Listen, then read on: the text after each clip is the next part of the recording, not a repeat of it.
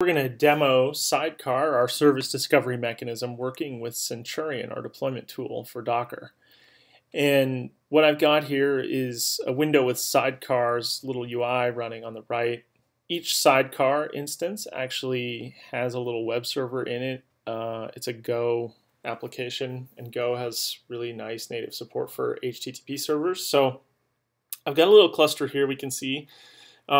There's Docker 1, Docker 2. These are VMs that are running Linux on my Mac via VMware. Then I've got my Mac itself actually on the right. It's not a Docker box, and it's not going to announce any services. But in this case, it can still participate in the cluster. It can still run HA proxy. It can still use the discovery mechanism. So what I'm going to do is actually run a deployment over here. And we've got a really fancy web app that we're going to deploy. It's Nginx with some static HTML. And basically, it's just going to serve up a page, which we're going to consider to be the simplest web application we might deploy. And Centurion and Sidecar are going to health check it using the / URL because that's what we've got. And in this case, our application is called Velocity, and we're going to do a rolling deploy. And you might have noticed that I had this no poll flag here. That's because we're on the conference network, and I'm not going to pull down the latest versions of these containers. This is useful for development. In production, you probably wouldn't do this, but we don't want to stress out the conference network here or wait on it. So don't pay too much attention to what's going on over here in the Centurion window right now. We're going to actually pay attention to what Sidecar sees. So actually, before I run that deployment, let's take a look here. We can see actually that each of these hosts has Sidecar running. So there's what Docker 1 sees, and there's what Docker 2 sees, and there's our local machine, just so you can see that they're all running the same thing. And as this deployment happens, Sidecar is actually going to gossip the new events that it sees from the Docker daemon on each host to its neighbors so that they understand what's going on as well. And that's how the state gets shared. So again, pay attention to the window on the right. I'm going to run the deployment on the left, and then we'll go back and look at it. So here we go. So the deployment's kicked off. We don't see anything yet. Sidecar now sees the first container come up. See, it's unhealthy. It's waiting for it to health check successfully. It's seen it as alive.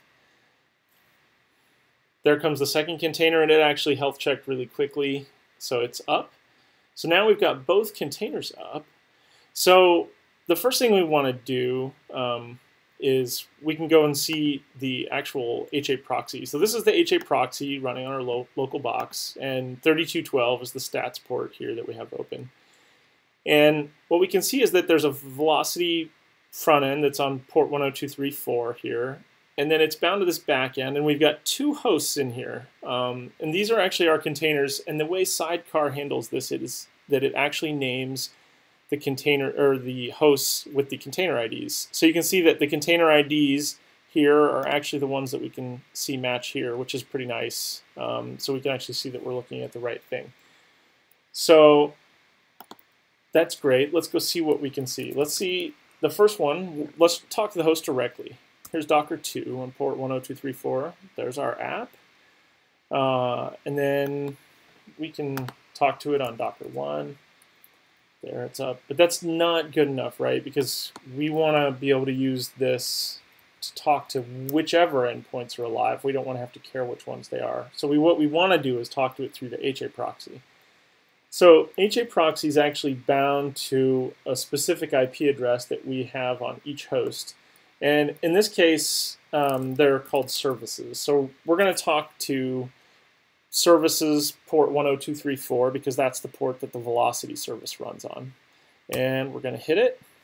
And you know, we can run this a few times, and it's going to just load balance to whichever of the instances is up. And then to demonstrate that that's actually doing what we thought, we can go back to the stats page here, and we can see that we've actually made connections through the actual backend, and you can see that they've been distributed reasonably evenly, and everything's happy. So there's our service up and running. How did it get there? Let's take a look in the Centurion window here real quick. So we've done a deployment to the staging environment. We've done our zero downtime deployment, which is rolling deploy. We're not pulling. So the first thing we do is we go down and find the image itself, the ID, not just the tag, because we want to make sure that we've got the exact same image on both hosts, right? We don't want to end up in a situation where Docker's tag has moved on one of the hosts and we're running two different versions. So we go ahead and there's a lot of output here, but we're going to just kind of skip through a bunch of it. We go and create a new container on a host, wait for it to come up. We're sitting here health checking. It's come up successfully. We move on to the next host. We go and do the same thing and wait for it to come up. Everything's up, and then we go and clean up after ourselves. So that's pretty cool. We can see that matches our expectation here. Now, this is an interesting thing we can see with Sidecar. I'm going to go ahead and just run that deployment again. So it's going to tear down the one that we just deployed and start up a new one.